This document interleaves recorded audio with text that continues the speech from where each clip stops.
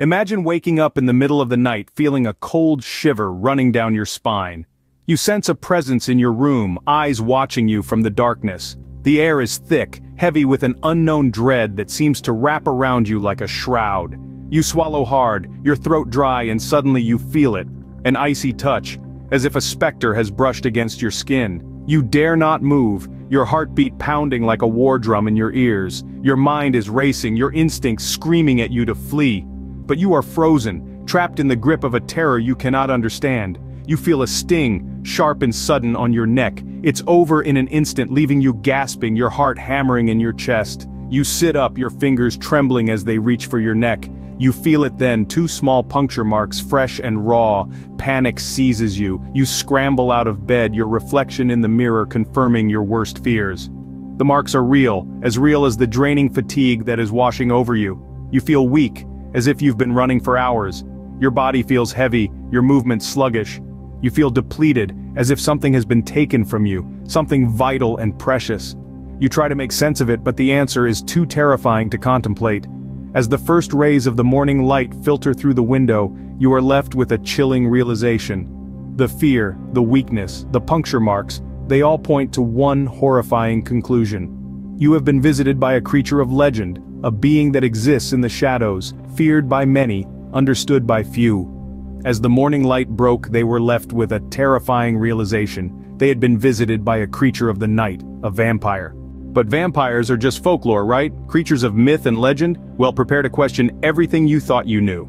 In the heart of the 21st century, we find ourselves wrestling with tales that seem as old as time itself.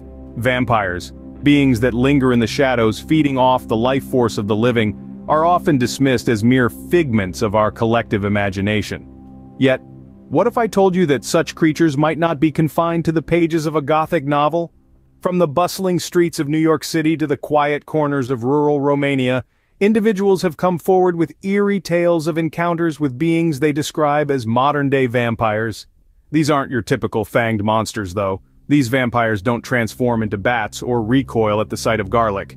Instead, they walk among us, indistinguishable from the average person, except of course for their unusual dietary needs. Take, for instance, the account of a woman from suburban Ohio. She speaks of a charming individual who, she claims, exhibited an unnatural vitality and youthfulness. Over time, she began to feel inexplicably drained and weak in his presence. It was only after she distanced herself that she regained her strength, leading her to believe that he was siphoning off her energy. Or consider the narrative of a man in London, who describes a close friend who could see emotions and claimed to feed off the psychic energy of those around him. This friend, he says, was a psychic vampire. The accounts are chilling, and while skepticism is natural, the consistency of these stories from across the globe is intriguing. It forces us to question, could there be a grain of truth in these tales? Could our understanding of vampires need to evolve, just as our understanding of the world around us has? These chilling accounts force us to question the boundaries of reality. Could there be more to these vampire stories than meets the eye?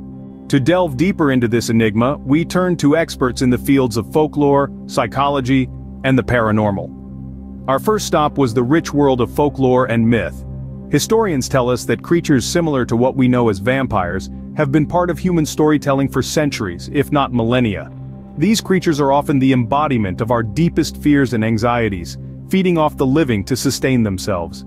Folklorists suggest that these tales are a way for us to explore and express our fears about death and the unknown. Next, we turned our attention to psychology. Psychologists propose that encounters with modern-day vampires might be a form of pareidolia, a psychological phenomenon where the mind perceives a familiar pattern where none actually exists. In other words, our brains are hardwired to see faces in the clouds, or in this case, vampires in the shadows. Another psychological theory suggests that these experiences might be a form of mass hysteria, where collective fear and anxiety manifest in shared physical symptoms or hallucinations. On the sociological front, experts argue that the modern-day vampire phenomenon could be a subculture or a lifestyle choice. Individuals might identify as vampires as a way to express their uniqueness, to challenge societal norms, or as a form of escapism. Lastly, we look at possible scientific explanations. Although no evidence supports the existence of immortal blood-sucking creatures, some medical conditions can mimic vampire-like symptoms. For example, the rare genetic disorder porphyria can cause sensitivity to sunlight and other symptoms that have historically been associated with vampirism. However, despite these possible explanations, many who claim to have encountered vampires insist their experiences were real and cannot be simply reduced to misinterpretations or medical conditions. They argue that there is a realm of existence that science has yet to fully comprehend or explain. As our experts suggest, the truth about vampires might be a complex interplay of psychology, cultural beliefs, and perhaps the unexplained. So, where does this leave us? Do vampires walk among us hidden in the shadows of our everyday lives? We've journeyed together, peeling back the layers of folklore, psychology, and first-hand encounters. We've heard the chilling testimonies of those who swear they've met these night stalkers. We've delved into expert analysis, seeking to understand the inexplicable. Yet despite all this, the existence of modern-day vampires remains shrouded in ambiguity and mystery.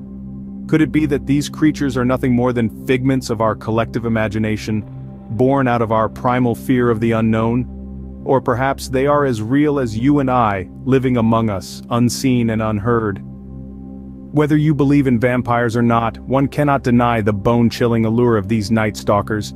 They remind us of the mysteries that lurk in the corners of our world, waiting to be unraveled.